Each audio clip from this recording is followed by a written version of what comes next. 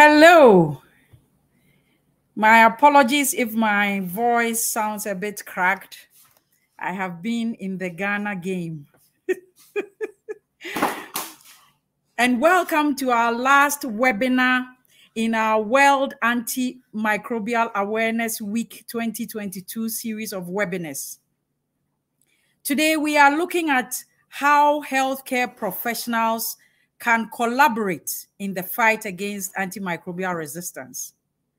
Thank you all so much for joining us today. World Antimicrobial Awareness Week is commemorated each year from 18th to 24th November. The theme this year, Preventing Antimicrobial Resistance Together, shows, indeed recognizes the role that we all have to play if we are to prevent antimicrobial resistance. At the Ghana College of Pharmacists, we are in full agreement with this theme. Indeed, we hold the position that engagement and collaboration are critical if we will be able to provide health services effectively and improve patient outcomes. We therefore regularly engage various collaborators and partners in our quest to improve the delivery of pharmaceutical care and services. For us, the fight against antimicrobial resistance is no different. Indeed, in the face of this battle for our lives, collaboration among healthcare providers is needed now more than ever. That is why we have put together this panel of experts to discuss with us, all of us, healthcare providers, how we can collaborate in our quest to prevent antimicrobial resistance together. Today, we have with us, and I am sure all of us joining this meeting will be familiar with these names: Dr. George Amofa, Dr. William Ado Mills Papu, Mrs. Philomena Wule, and pharmacist Israel Abebresesefa. These experts are going to discuss with us various perspectives and bring out the important lessons that we are to learn and how we can collaborate together to ensure that we win this battle. So take your notes, take your pens and your sheets of paper, capture notes as we go on, and note down your questions. There'll be the opportunity to discuss with all of us our ideas on how we can collaborate as healthcare professionals. And with that, I'll say a big thank you again for joining us. And I will hand over to our moderator for the day, Dr. Augustina Kodia. Please take over. So good evening, everyone. And thank you so much, Madam Rector, for the opening remarks.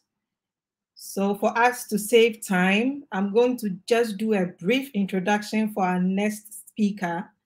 So this is pharmacist Dr. Israel Sefa. He's a lecturer and a specialist pharmacist with key interest in antimicrobial resistance stewardships, infectious disease. He has vast experience, and he is currently the head of the Department of Pharmacy in Keita Municipal Hospital. We want to invite him to tell us from his perspective as a specialist pharmacist, what can we do as health professionals collaborating together to win the fight against antimicrobial resistance? So over to you. If you are ready, Pharm, Dr. Sefa.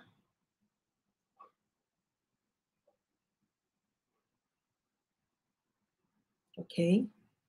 So whilst we wait for him to log on, I want to tell you a bit more about the fight against antimicrobial resistance from Ghana. So I'm sure we are all aware in this week, the theme is to preventing antimicrobial resistance, working together. And in country, we have the antimicrobial resistance policy, and we also have an action plan that allows us to implement the policy as stated. The policy has 5 main objectives. So the first, of course, is to improve awareness and understanding of antimicrobial resistance. And of course, as already said by Madam Rector, and this is one of these activities. Okay, so pharmacist, Dr. Sefa is here, so I'm going to hand over to him. Over to you. Thank you very much, Augustina. You're welcome. Yeah, my name is Israel, and I'm here to share with you my experience with antimicrobial stewardship. As Augustina mentioned, antimicrobial stewardship is one of the main activities or objectives of the National Action Plan towards combating antimicrobial resistance. I was fortunate to be part of a project that went on between Keta Municipal Hospital, Ghana Police Hospital, and some UK institutions. In 2019, this collaboration won a fund of about £29,000, and we designed a project to establish antimicrobial stewardship in these 2 hospitals. We were supported by Healthcare Improvement Scotland, and we had some representatives from Scottish Antimicrobial Prescribing Group and the University of Manchester. So the project was designed mainly to establish antimicrobial stewardship with the assistance of the Healthcare Improvement Scotland. And they came up with what they call a Scottish triad model to establish antimicrobial stewardship in a health facility. This model required the need for information, education, and quality improvement. So they set out to inform and made all the staffs and those who are going to be part of the project aware of what the whole thing is about, so that they can get the leadership commitment and buy-in. Afterwards, a core team was established, an antimicrobial stewardship team, which worked as a subcommittee of the Drug and Therapeutic Committee established already in the hospital. After the training, the training of the core team members, they developed a tool to evaluate the knowledge gained. So they were able to assess the knowledge before the training and then the knowledge after. And afterward, they saw that there was a big difference in terms of knowledge that had been gained. And this evaluation was published in one of the journals, which I may show you later. After the training of the core team members, which comprise of a pharmacist, a medical doctor, a nurse, a microbiologist, an infection prevention nurse, and 1 administrative staff, the team were equipped to be able to undertake the first point prevalence survey using the Global Point Prevalence Survey tool. Afterwards, the team were also equipped with the skill to train other clinical staff on the AMS principles. The team were able to train about 100 clinical staff. The essence is so that when we start implementing some of the interventions, we would not have resistance in the hospital because everybody will be aware of antimicrobial stewardship. So that after the first point prevalence survey, we were able to identify what we call quality gaps. One of the important quality gaps that were identified was guideline compliance. So we saw that among the various gaps, generally, almost about 90% of the infectious diseases that were managed with antimicrobials were managed empirically without any testing, culture, and sensitivity. And therefore, if there is empirical management, then it must be based on guideline compliance. But a greater number of the prescriptions were not complying with guideline. So we set out that to improve on antimicrobial use, let's identify this particular gap and see how we can encourage antimicrobial stewardship. So we identified pneumonia management at the OPD as one of the commonest infectious disease that is managed, and therefore we set out to see how we can improve guideline compliance. So there was on a weekly basis, guideline compliance were assessed for all pneumonia management, and we use paper-based assessment to collect all the data over a period of about 30 weeks, which was at different stages. We employed the quality improvement methodology or tool to see how we can improve and see whether there has been a change in behavior and also in our findings. This project was also later published in a peer-reviewed journal. Then later on, we also identified that dental condition management also is associated with a lot of antibiotic use, especially at the ambulatory level. And therefore, another study was undertaken to understand from the prescriber's point of view and also the dispenser's point of view on the use of antibiotics. This was a qualitative study that was later analyzed, and currently we are working towards publishing this. And one important thing that has helped in the success of antimicrobial stewardship in the two hospitals, Ghana Police Hospital and Keta Municipal Hospital, is the fact that the pharmacists and especially the core team members were made antimicrobial stewardship champions to keep on encouraging all other staffs to be interested in appropriate use of antibiotics. And with the help of our partners with Healthcare Improvement Scotland and so on, we were able to achieve. One important thing they did was they took one staff from the hospital and another staff from Ghana Police Hospital to Scotland to go and have some kind of practical experience. And that also helped to really understand how to fully implement antimicrobial stewardship. One important lesson that was learned during this trip was the need to have something like a weekly audit where the team take probably a day and then undertake antibiotic audit, and then during the audit, whatever findings that are unraveled are shared with the rest of the clinical team in different formats, in the form of clinical meetings and so on. This helped, especially during the pneumonia project, helped in improving guideline compliance. These were encountered during the project. One important challenge was the high attrition rate of prescribers. And this did not help, but one intervention that was used to overcome this particular challenge was the fact that at the pharmacy department, any new prescriber who enters in is has to have some interaction with the head of pharmacy or a team of pharmacists who would brief them of the antimicrobial stewardship requirements and some important indicators, so that before they even start prescribing, they are aware of some of the do's and don'ts, and so that it will not be a challenge later on when we have to discuss some of these issues with them. Another important challenge was the sustainability, especially after 2019 when COVID came and the fund was dwindling. We needed to sustain the project, but the sustainability of this project, especially continuous surveillance, conducting almost every 6 months point prevalence survey, and undertaking prospective audit and then feedback to the clinician, became a challenge. And we are hoping to improve upon this as we are applying for funds to ensure sustainability of the program. So these are some of the things that I want to share with you on how antimicrobial stewardship can be held or can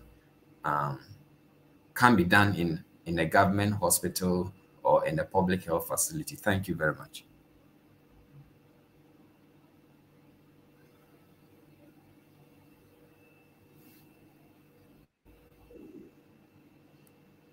Thank you so much, Pharm Sefa, for your presentation. I really like the narration of the teamwork towards the research, collecting information, the publication.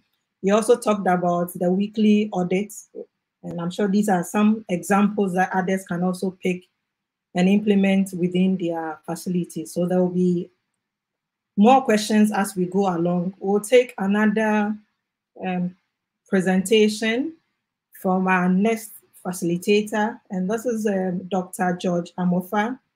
Dr. George Amofa is a public health physician with several years of experience within the health sector. He is the PARS Deputy Director, Ghana Health Service from 2007 to 2011. He's currently Technical Advisor to Path Access Accelerated NCD projects and the President of the Public Health Association of Ghana. Dr. Amofa, if you are ready, if you can tell us a little about collaboration. How do we collaborate as health professionals to fight antimicrobial resistance from the perspective of a medical doctor? Over to you, Dr. Amofa. Yes, thank you very much. I hope you can hear me, and thank you for the opportunity to also be a facilitator today. I'll just indicate that my personal experience with antimicrobial resistance actually dates back as far back as the early 1980s, when I actually lost a patient, who appeared to have had septicemia at that time, and we used almost all the common antibiotics, and it was a very painful experience, which really has guided me to become interested in antimicrobial surveillance systems. But I was able to consolidate that in terms of collaborating with other stakeholders to implement an antimicrobial surveillance system. They're just similar to what had just been presented in from 2019 at Lekma Hospital, where a partnership between the Ghana Public Health Association, UK Faculty of Public Health, and related UK institutions came together to develop a proposal for establishing an AMS system in Lekma Hospital initially, and then it was extended to Lekma Polyclinic, where basically between doctors, public health practitioners, infection prevention control officers, pharmacists, laboratory officers, and other stakeholders, we basically came together to develop and execute this AMS system. And it's not too different from what had been said. There were training, joint training sessions on what constitutes AMS, with a little focus on infection prevention and control. We added the gender equality and social inclusion components to that. We developed manuals on the use of antibiotics based on the treatment guidelines, and then established laboratory surveillance of common antibiotics for urine and blood cultures, so that we now have the pattern of sensitivity and resistance for the penicillins, tetracyclines, cephalosporins, quinolines, and almost all the 12 or 13 common antimicrobials used for urine cultures and also blood cultures, and it goes to confirm the concern that there is increasing resistance to almost all the old and new ones, at times as much as 50% plus resistance. That in addition also led us to undertake antibiotic prescription auditing at the OPD, where a team of pharmacists will, let's say, in a week, audit all the prescriptions that have been prescribed by prescribers, the doctors, medical assistants, and the like. And there have been a consistent improvement in the pattern of practice. I mean, from almost about 15% diagnosis compliance in 2019 to almost about 70 plus percentage point this year. This has been complemented by joint ward rounds between pharmacists, laboratory staff, nurses, and prescribers for wards, those medical ward, surgical ward, obs and gynae ward, and it's a regular pattern that has been established at the hospital, especially Lekma Hospital. We've extended our tentacles to the community pharmacies around the neighborhood, and we've been able to map about 25 of such pharmacies and brought them on board as part of the partnership and collaboration, because we recognize the importance of each of the players. We've also established what we call the delayed prescription for upper respiratory tract infection, recognizing that most upper respiratory tract infections are viral, and yet the common practice has been the use of antibiotics for children under 5. And the experience have been extremely positive. It has actually now been institutionalized in the hospital, and it has also been published in peer-reviewed journals. And so these are some of the experiences that we have gone through, knowing that one particular team cannot effectively address the increasing concern of antimicrobial resistance in the country, and so together we hope that we will continue extending our tentacles to the community and other stakeholders around. Over for now. Okay.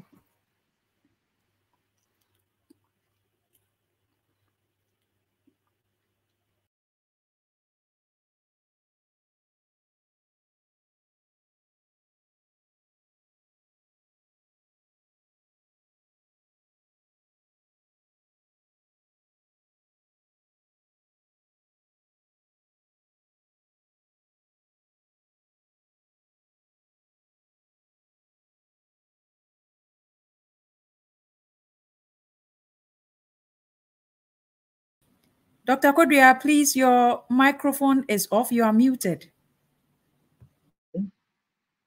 Hello, can you hear me now? Yes, thank you.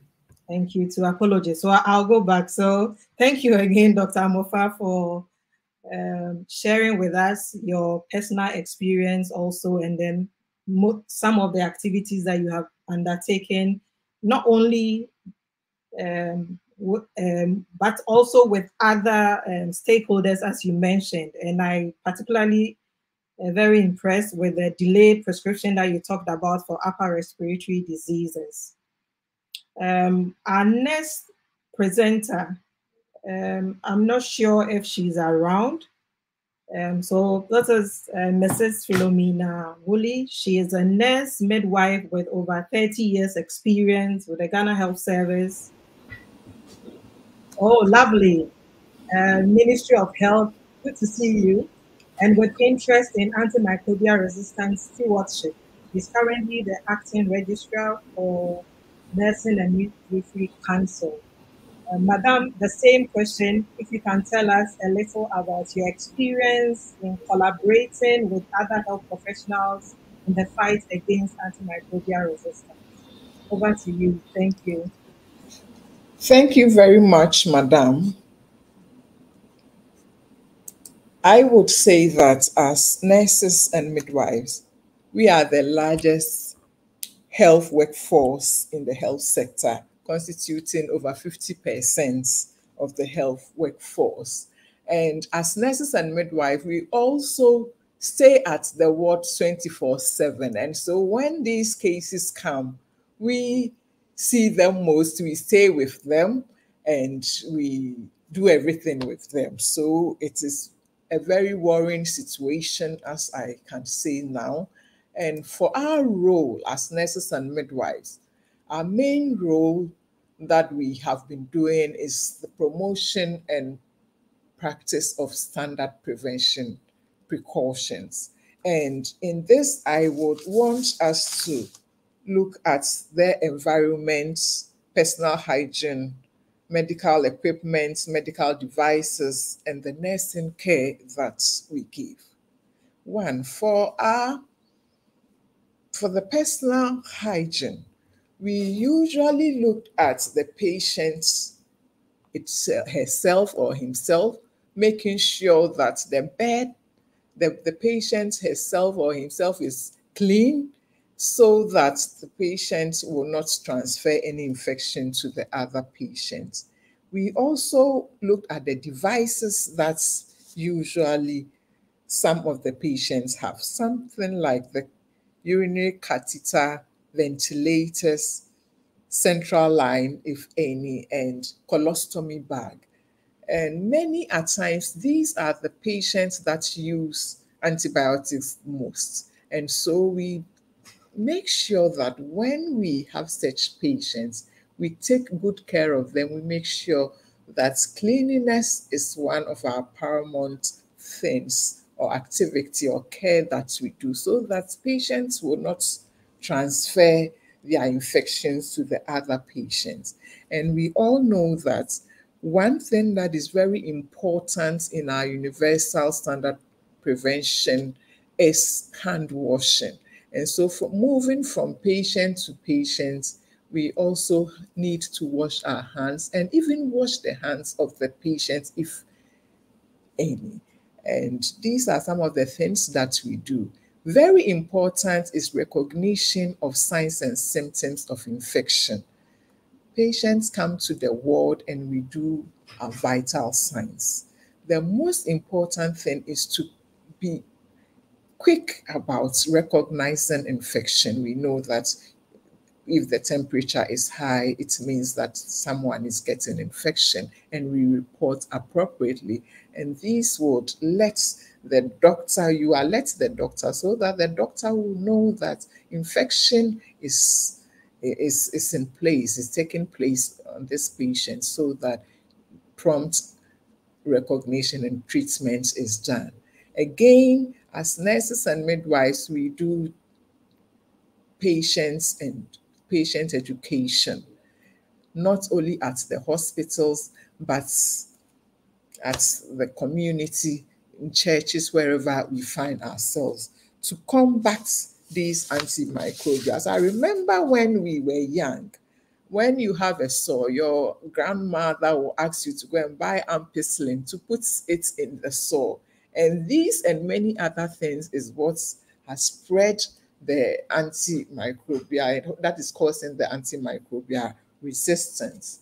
We also, as nurses and midwives, look at ensuring that collection of specimen is done timely, and the transportation is also done well, so that we don't skip it too much to bring a difference for it to even grow to a extent that it would be difficult for you to send it to the lab and get the good results. Apart from that, medication is very important. We realize that sometimes when medication is given, patients, if you don't take care and if you don't supervise well, they will not take the medication as it's supposed to be. For instance, doctors will write maybe 2-3 times daily for 5 days. If you don't take care, patients will take it for 2-3 times for maybe 2 days. When they realize that the symptoms are low, then they stop. So education is very key when it gets to the role that the nurse play in this fighting against antimicrobial. Especially, we also looked at good practices when it comes to infection prevention. How do we look at the nursing care? How do we bath our patients? Even the medication, how do we go about it? Do we just take the medication without washing our hands? Do we just give it to them without taking care of the patient, making sure that the patients take it at the right time and the duration and all that? And then washing of our hands. We make sure that these are very key in our treatment of patients when it comes to prevention of these antimicrobials. These are some of the things that we do. Apart from this too, we also look at the bigger problem, and then we collaborate with our team members. Education, education, education. So wherever we find ourselves, from the beginning when the patient comes in, we educate the patients that you do not need to take the medication if you haven't been, if it has not been prescribed to you. And then we also look at other things like the doctors that we work with. Sometimes we even ask them to wash their hands when they perform certain procedures. And these are very key when it comes to nursing care. I think that I am done. Okay. So thank you so much, Mrs. Mboli, for all that you have said. And I'm really happy that you mentioned the collection of specimen and making sure that it is sent in a timely manner to the lab for testing. And this is interesting because our next facilitator is Dr. William Adomils Papo. He's a renowned medical lab scientist and currently the chief biomedical scientist with the Ghana Health Service. He is a foundation member of the West Africa Postgraduate College of Medical Laboratory Science and a member of the National Antimicrobial Resistance Platform. So the same question, Dr. Ado Williams. In your role as a biomedical scientist, how can we all health professionals collaborate in the fight against antimicrobial resistance? Over to you, Dr. Adomils Papo.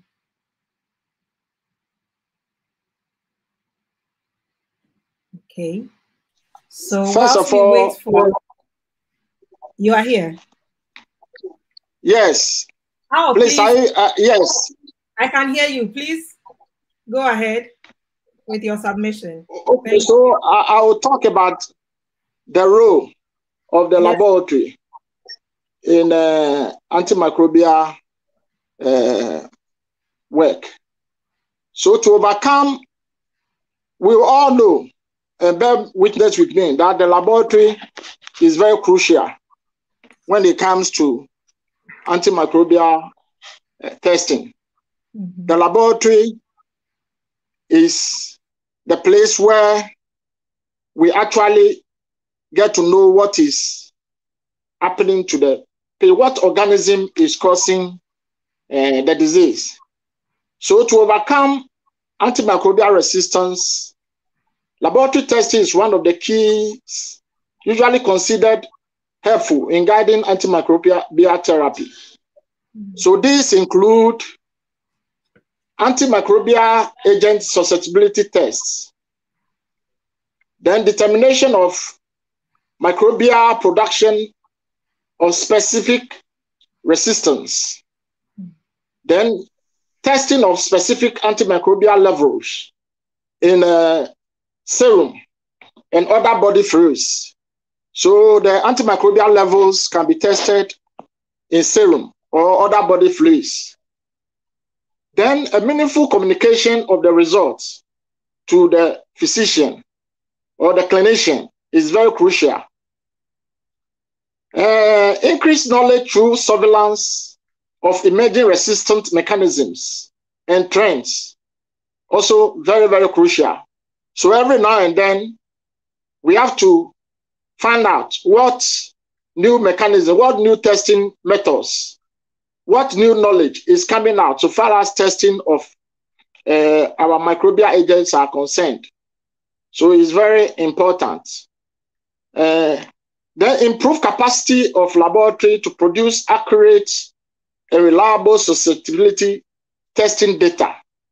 So the laboratory capacity will need to be improved so that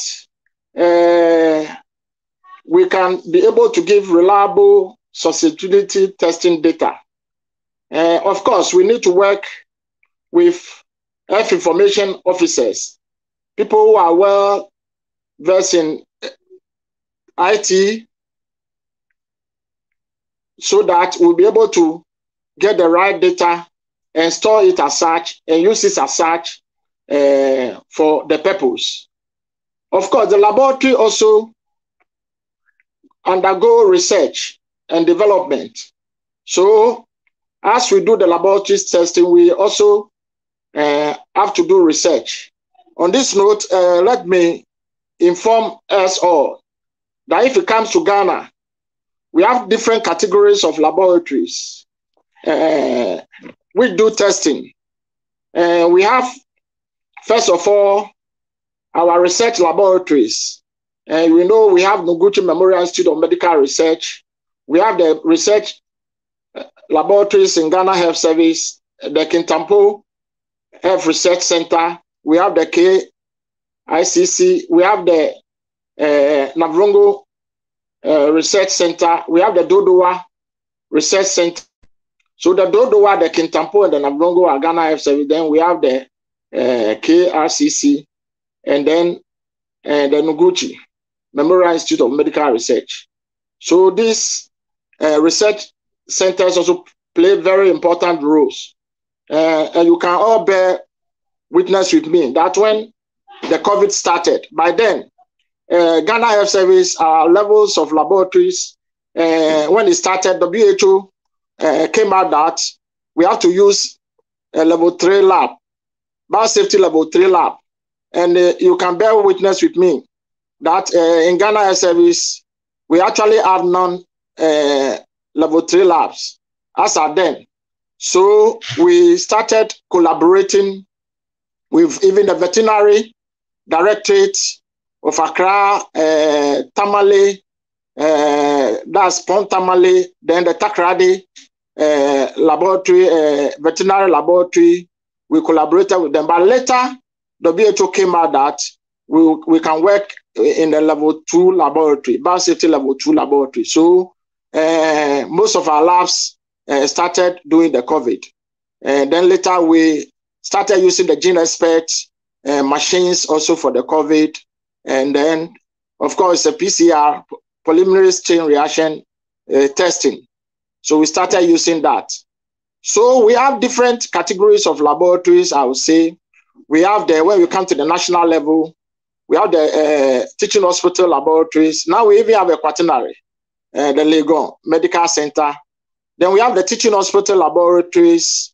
Of course, you all know we have 5 main teaching hospitals: Kolebu, Confranoche, Cape Coast Teaching Hospital, and the other teaching hospitals. They all play very big roles. Then when you come to the Ghana Health Service, we have our regional labs. So all the regions, now let's say all the 16 regions, by then 10 regions, by now we have 16 regions, and they all do laboratory investigations in the regional lab. They do, of course, do culture and susceptibility testing. And then we come down to our district hospitals. Now we have challenges with our district hospitals doing culture and susceptibility testing. So recently, this week, we were at Mensvik Hotel working on ICD, Institutional Care Division retreat.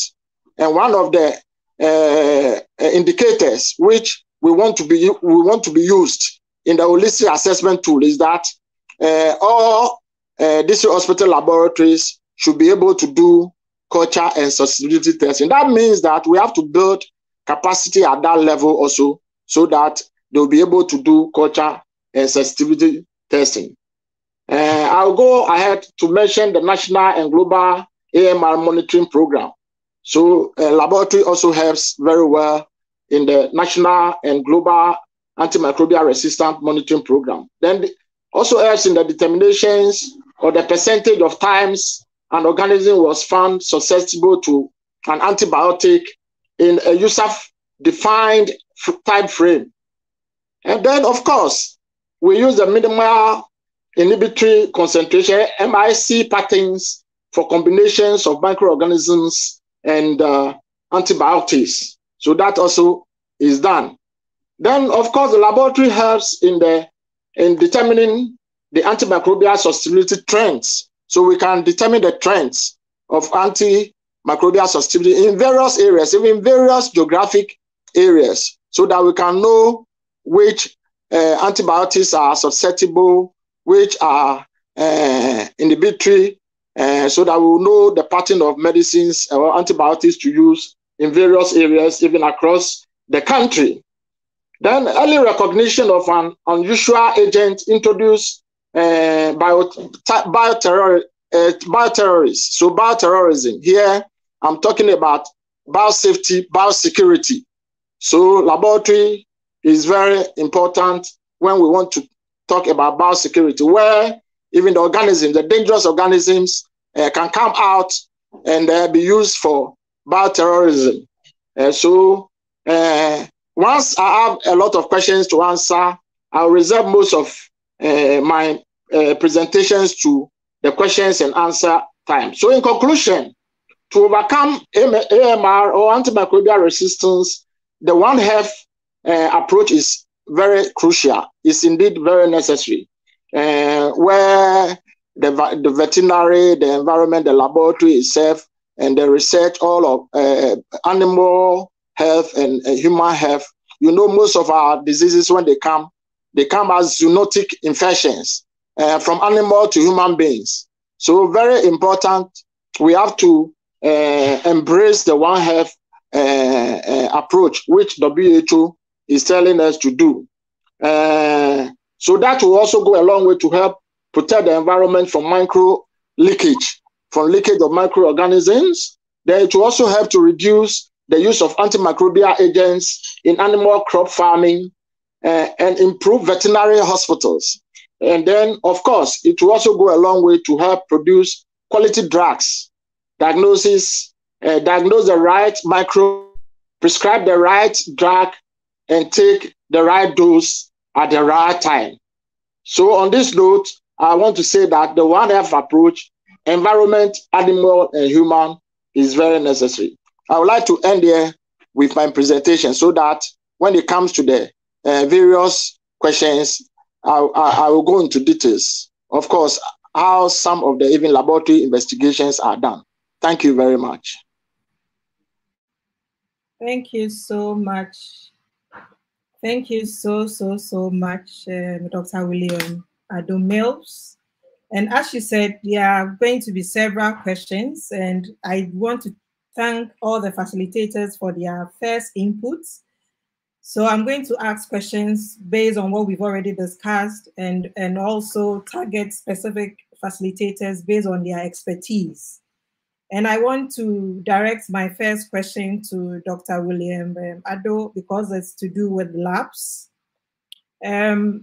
I really like the way you mentioned the meaningful dissemination of results to the doctors from the lab. It's very important that they are able to interpret and know what to do from there. But can you tell us a bit more? What are the processes in detecting antimicrobial resistance microorganisms? So how do you go around this? If you can tell us briefly. Okay, thank you very much. This thing is very but I hope I've gotten you right. How do we detect antimicrobial resistant microorganisms? Of course, we detect antimicrobial resistant microorganisms in different ways in the laboratory. So I'll give a few examples of ways we detect. We use a disc diffusion. We use the disc diffusion method. For example, the European Committee of Antimicrobial Susceptibility Testing, we call EUCAST method, is used. We also use the EGA disc diffusion method. We use the antimicrobial gradient method. We call it E-test. So that also can be used. Of course, other diffusion methods include EGA well diffusion method, EGA plug diffusion method, cross-treat method, where we stick the organisms in the plate and then we put the antimicrobial agents on it to check for the susceptibility testing. Then we, of course, sometimes may also use poison food method, but that is not very common. The most common one is the EGA well diffusion method and the other methods I've mentioned. Broth dilution, EGA dilution can be done so that we can also get the serial dilutions and get the actual concentration of antimicrobial agents, of antibiotics, which the agent can react to. So this is what I can say for now. Of course, we have the thin layer chromatography, bioautography tests we can do, direct bioautography tests, EGA overlay bioassay, other methods, time kill test method. We can draw a time kill curve, and then ATP bioluminescence assay, flow cytometric method also can be used. So this is what I can say for now for the methods used. Thank you very much. Thank you so much for the education. So I want to move on to my next question. Having learned a bit more from here how we are able to detect antimicrobial resistance, in our experience, so I'm directing this question to Dr. Sefa, why do we think antimicrobial resistance is on the increase? And as within your institution, what other measures beyond what you already told us are being put in place to somehow minimize this?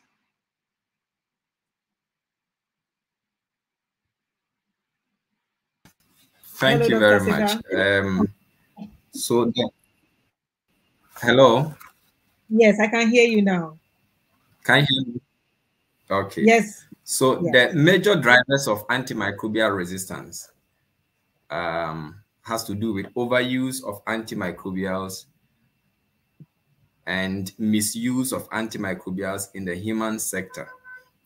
In addition to misuse and overuse, there is also the fact that there is low vaccination coverage, especially in our setting, low middle income countries, where there is poor water, sanitation, and hygiene, increasing infection levels. And therefore, if you are having issues of low vaccination coverage, then you have high levels of infection. And therefore, the population will be dependent on the use of antibiotics, which would therefore drive the increase in antibiotic use. But on the issue of misuse of antibiotics, generally we put them under either unnecessary use or inappropriate use. When we say unnecessary use of antibiotics in the human population, we are talking about where an antimicrobial is not indicated and also where there is no health benefit for the patient, but antibiotics or antimicrobials are being used. So for instance, the treatment of upper respiratory tract infections caused by virus, where we have not been able to identify that the causative organism is bacteria, but we are using antibiotics. is an unnecessary use, and that can drive antimicrobial resistance. When we talk about inappropriate use, we are talking about where antimicrobials are being used in terms of its poor timing or the choice of antimicrobials that have been selected for the infection is poor.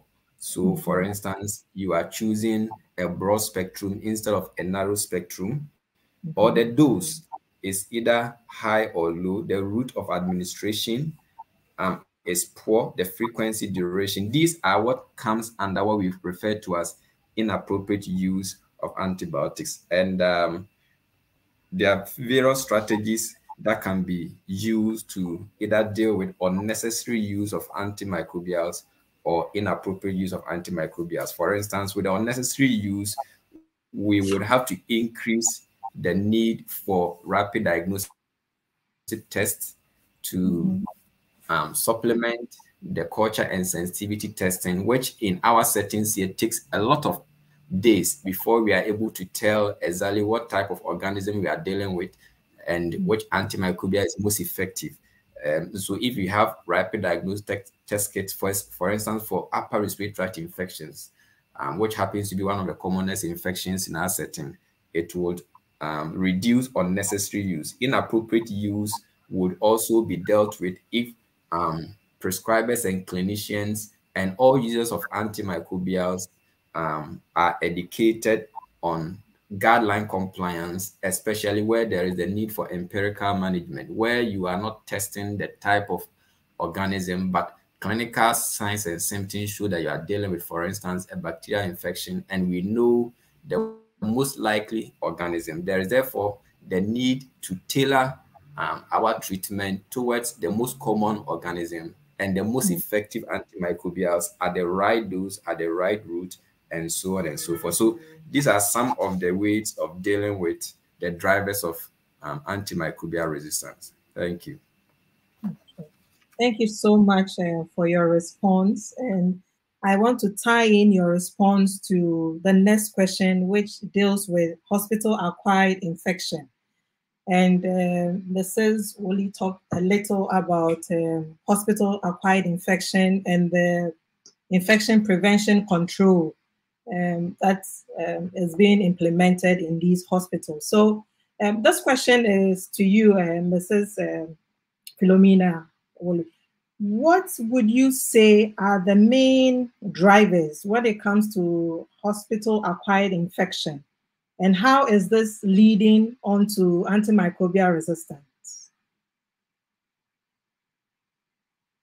So I would say that the main drivers are that we usually don't take precaution about the use of PPEs. And so we are not able to break the chain of infection from one patient to the other.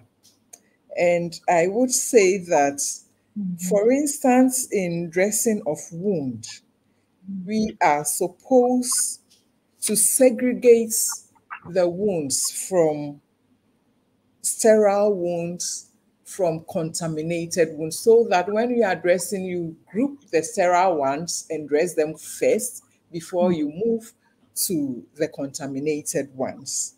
And also decontamination of our instruments. Sometimes we do not do it properly as it's supposed to be, and sterilization as well. And then staff using of appropriate PPEs. Sometimes we don't use them well. So especially face masks, gloves, and then towels, hand towels, and the rest. Sometimes we don't use them well. And even taking of vital signs. Sometimes we move from one patient to the other without taking precautionary measures of cleaning it properly. And hand hygiene. Health personnel moves from one client or patients to the other. Sometimes we don't wash our hands properly and even wash it at all. And so these are some of the issues that brings about hospital-acquired infections. Thank you. Thank you so much for your response. I want us to move away from the hospital and into the community, so outside of the hospital settings. And this question is directed to Dr. Amofa, because in your submission, you also talked about some work that you're also doing in the community and being able to collaborate with other stakeholders. I want you to tell us a little about what would you think each member of the health team can do to prevent the development of antimicrobial resistance within the community.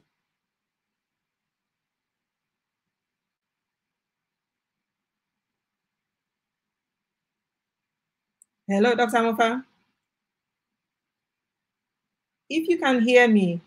Yes, I can hear you now. The line is held back. To prevent it in the healthcare setting or in the community? In the community. Yeah, in the community. Okay, good. Thank you very much. Preventing antimicrobial resistance in the community is actually linked to what happens in the health facility, because people learn a lot from what they see and observe when they come to hospitals. In the community, why will people misuse antibiotics?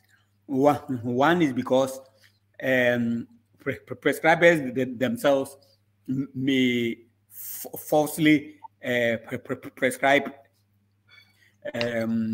antibiotics inappropriately. I mean, and so the patients themselves they then learn from it, because I've seen quite a number of nurses and other clinicians who will take drugs from their bags and actually give to people, and if you do that, then for obvious reason, without prescription, you then create that atmosphere of misuse of antibiotics.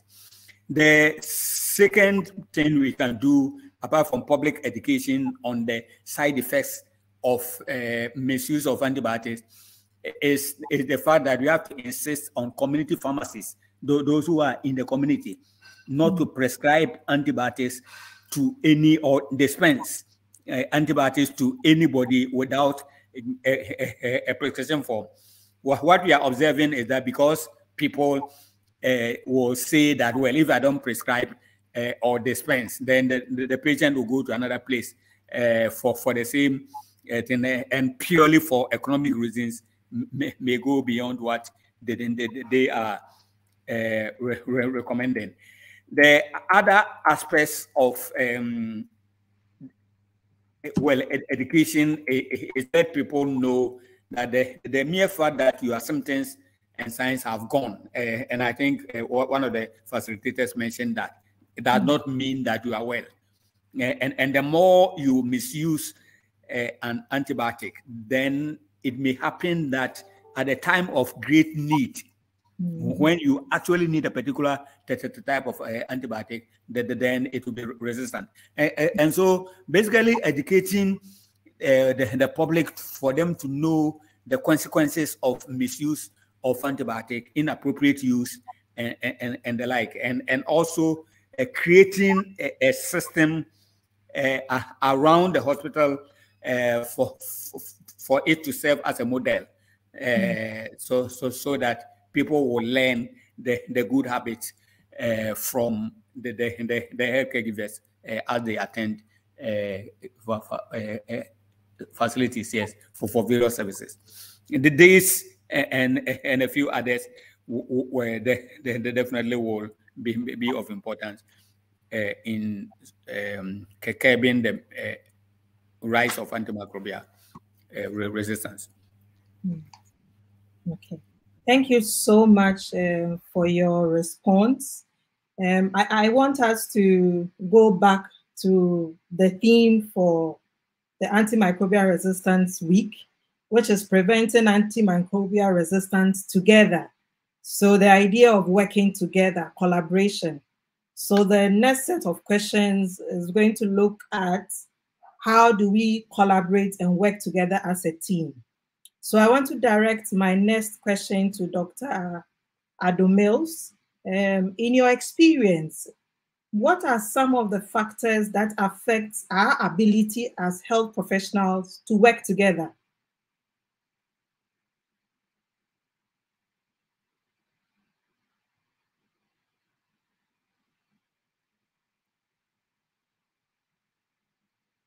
Hello, Dr. William. Can you hear me?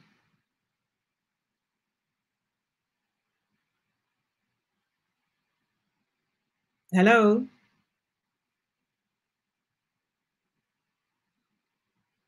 Oh, okay.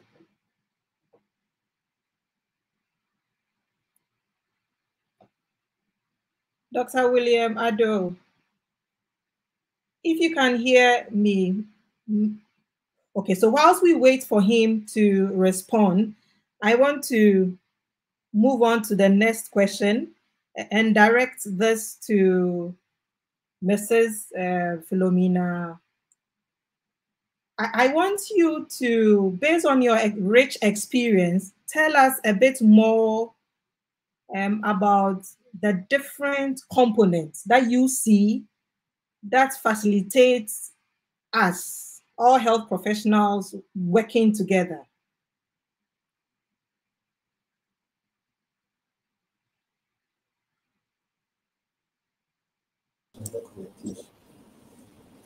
Yes. Okay. Thank you very much.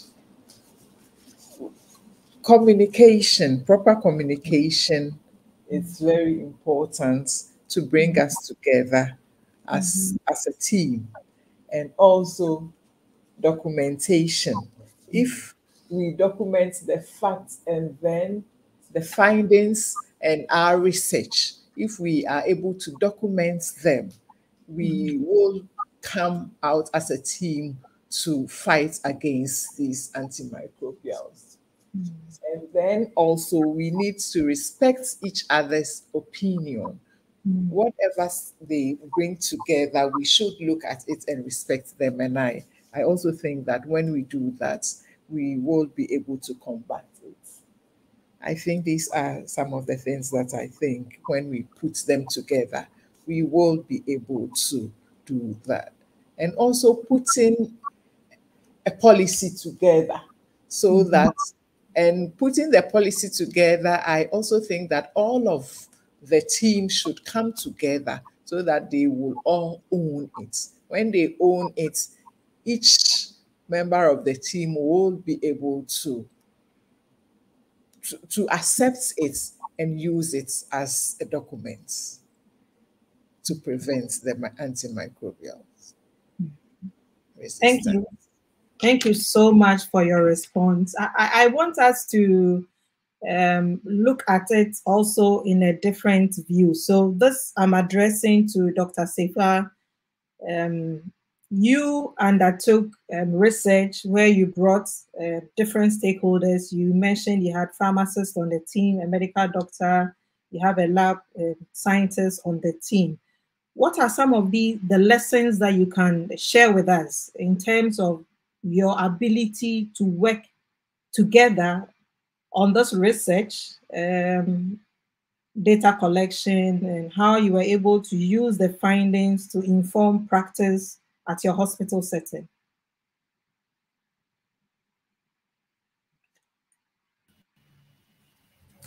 Yeah, Augustina, can you kindly repeat the question?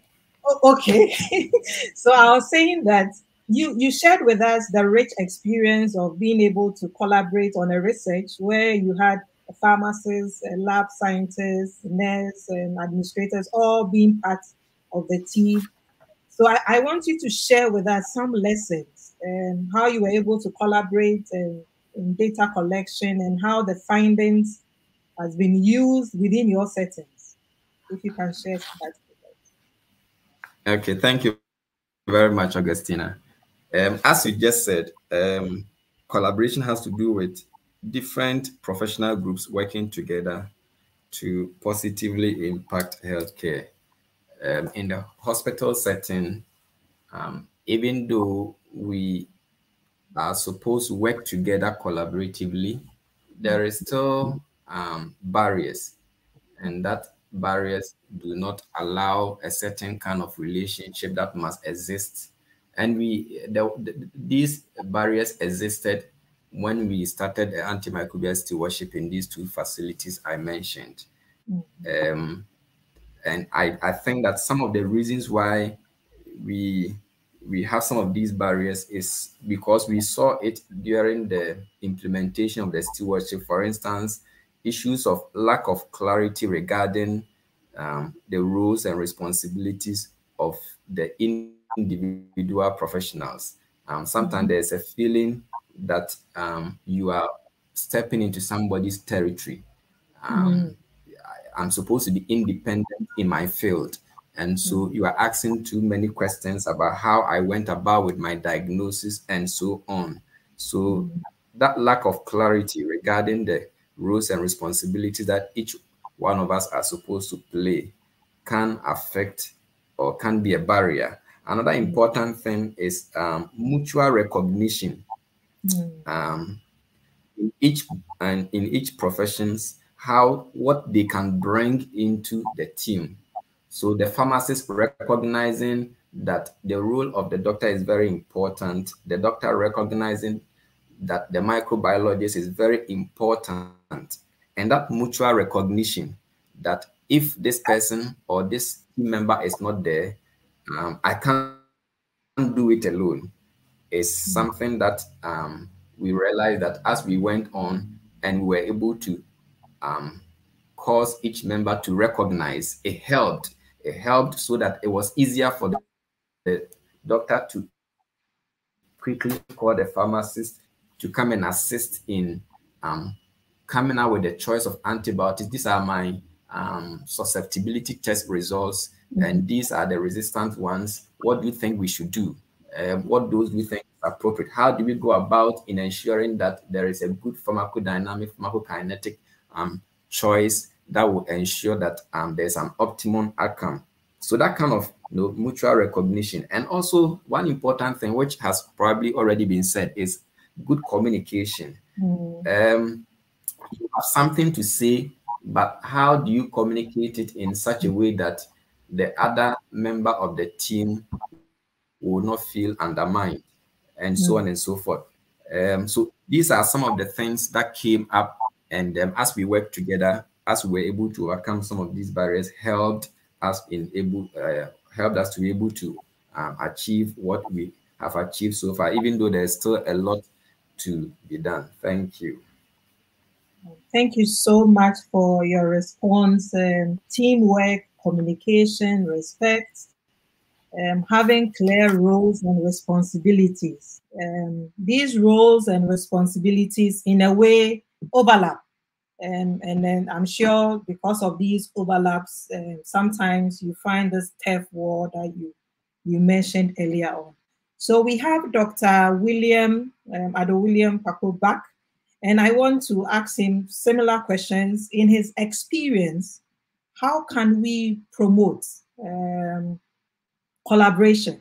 So collaboration in terms, especially within the lab setting, how have you been able, based on your experience, to collaborate with other health professionals? What lessons can you share with us? Okay, thank you very much. Yes, I want to say here that interprofessional collaboration requires a variety of skills and experiences. And the factors that can affect it include, as my brother said, we need the rules and the structures. But here, I can say organizational structure is very crucial. Then the leadership skills is very crucial. Philosophy, of course, resources is very crucial. Then administrative support is also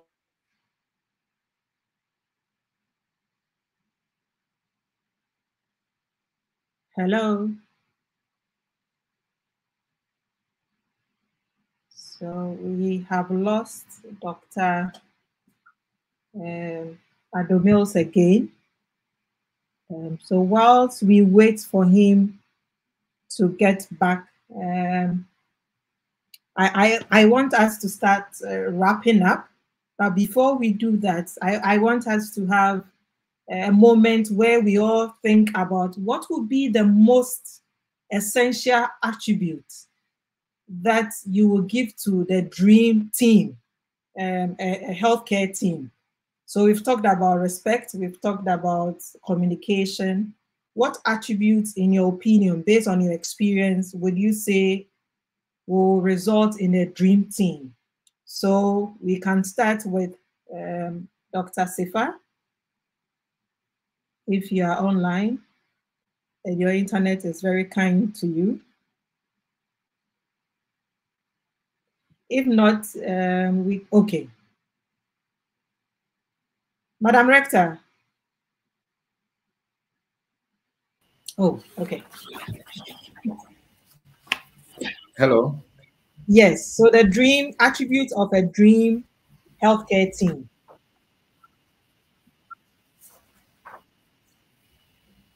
Yeah, so as I've already mentioned, I think that my dream or what I'm considering will be our total dream will be that we have a collaborative team, antimicrobial stewardship, which it's one of the ways of achieving antimicrobial resistance, and being able to combat antimicrobial resistance require teamwork, absolute teamwork.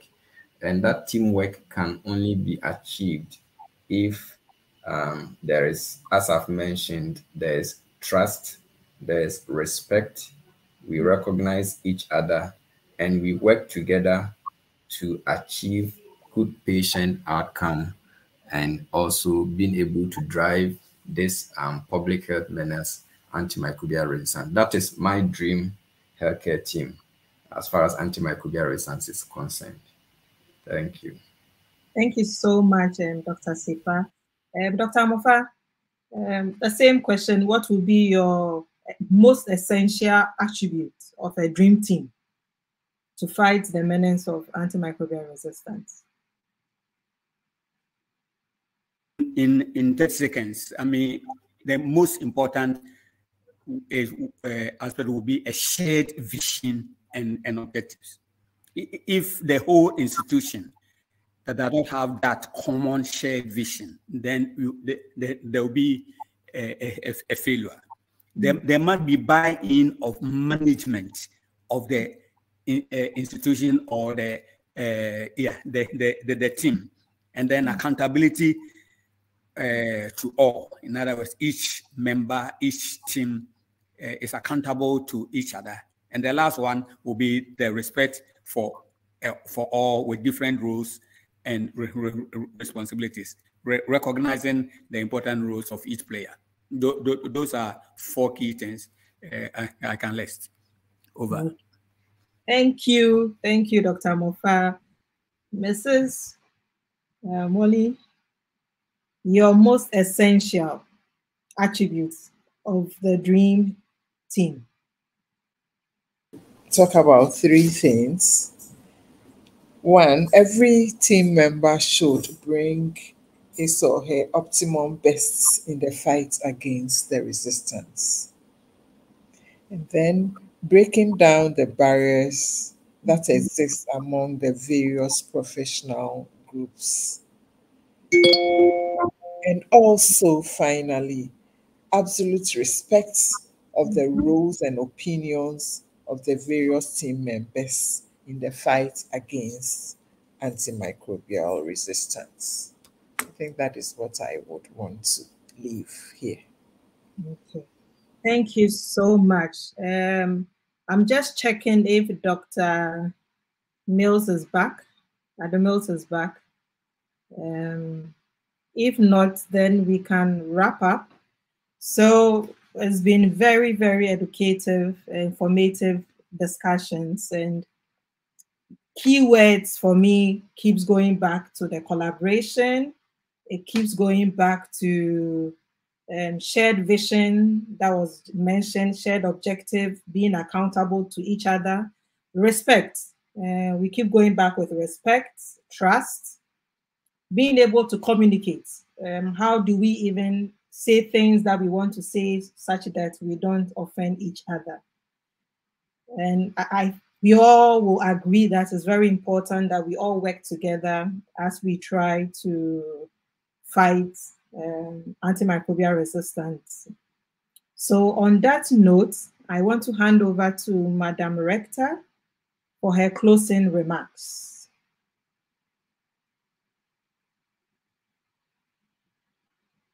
Thank you, Dr. Kodia. But I think we had a question from a speaker. If yes. Oh, okay. Yes. Oh. All right. So let me help you. It says, I can see it now. All right. Okay, so yeah, so this is to Dr. Amofa. Could you please share some light on how the delayed prescription forms work? When you talked about the upper tract infection.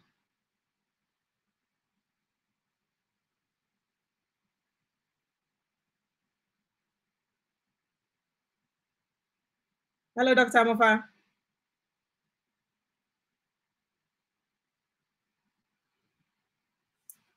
Okay, so whilst we wait for Dr. Amofa to respond to this question, if there are any other.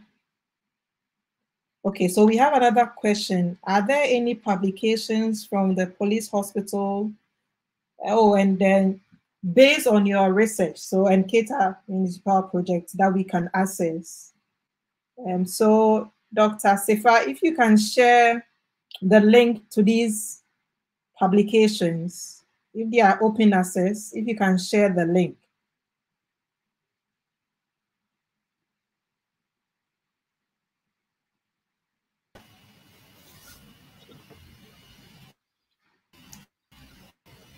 Yes, Augustina, I can share on the chat for some of the publications that we have had. Okay, okay. That would be very great. Okay. Thank you so much. Dr. Amofa, please, are you back online? Okay. So whilst yes, Dr. Amofa is back. So there's a question on if you can tell us a little more about the delayed prescription when you talked about the upper tract infection. How does it work? Yes, thank you very much. I think it came up with the recognition that a lot of the prescriptions that are given for upper respiratory tract infection in children are actually not necessary, and so that there can be a system to address that. Some is based on the UK partners experience, even though it was a model thing they tested at Lekma Hospital, which has now been institutionalized. I mean, I must confess. Some nurses have been trained who will first screen all children with symptoms, signs and symptoms of mild upper respiratory tract infection. Before referring them, they will categorize them into whether it's severe or this or that, and based on that, they will refer to particular prescribers who are also part of the team. If there's an indication of let's say infection requiring antibiotic, they may prescribe it, hold it at the pharmacy for some time while the use the non-medical advice for them. The nurse will be in touch with the patient for 24, 72 hours, and with the recognition that they can always come back to the facility, and because the link is already established, if there's a need to give the prescription out, then they will do that. In fact, since they started, apart from one or two patients who have actually had to come back because there was an actual need, most of them, almost about 95% plus of all the patients, normally don't come back, even though they are followed up to their homes by the nurses. And so it's a system that basically cuts off quite a lot of unnecessary prescription. If there's a need for the prescription, the patient will come back and who will not be in the queue, will go directly to the pharmacy, and they will be able to sort them out. And that is something that is now, it has actually also been hello,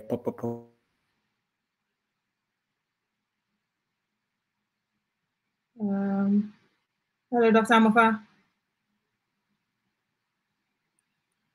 Okay, so I'm not sure if I'm the only one who cannot hear Dr. Amofa. Okay, so I think the internet is not being fair to us this evening. So, but we had almost everything getting to the end. Thank you so much, Dr. Amofa, for your insights on this. Dr. Sefa has shared the link to the publications that he talked about. So this will be made accessible to us so we can click on and read them, and the lessons we can implement within our settings. Okay. So on this note, I want to hand over to Madam Rector for closing remarks.